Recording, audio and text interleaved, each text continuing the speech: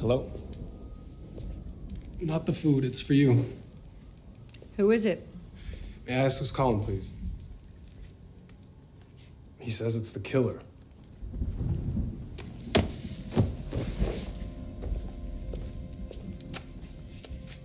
Hello? Hello, Gale. Strange that you and I have never spoken on the phone. This is long overdue. I agree. Please. I figured after all these years you'd want an interview. You figured right. So, what's your motive this time? Are you angry at the movies, or are you just trying to stay relevant? Well, I could ask you the same.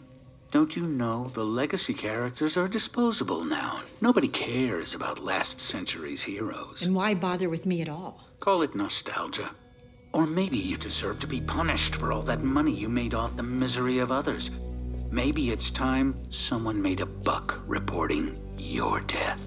You know you're like the 10th guy to try this, right? And spoiler alert, it never works out for the dipshit in the mask. Oh, but they certainly leave a mark before they go, don't they? Richie and Amber managed to butcher Dewey, carved him up like a Christmas goose. How does it feel to lose the only man who ever loved you? Fuck you! How does it feel to know that you weren't there for him at the end?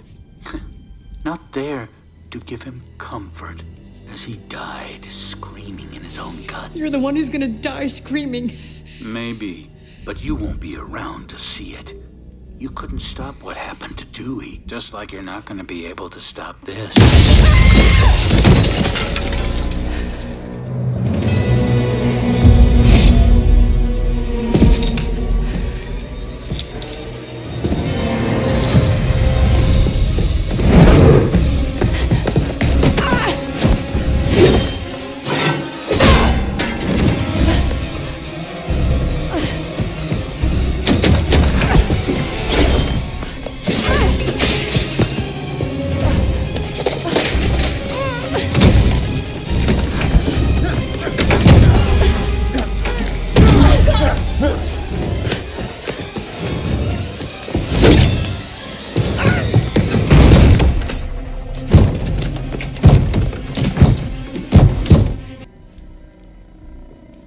You never got to be the leading lady, did you?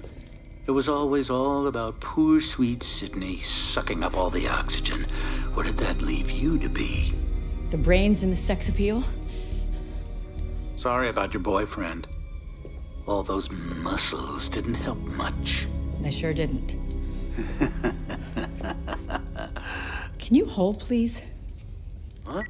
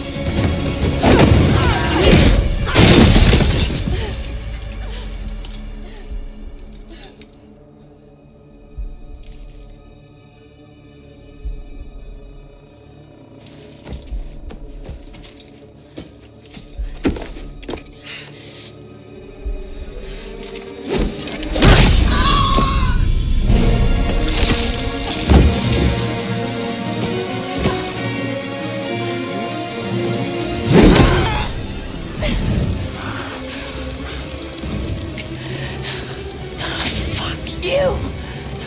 Hey, fuckface!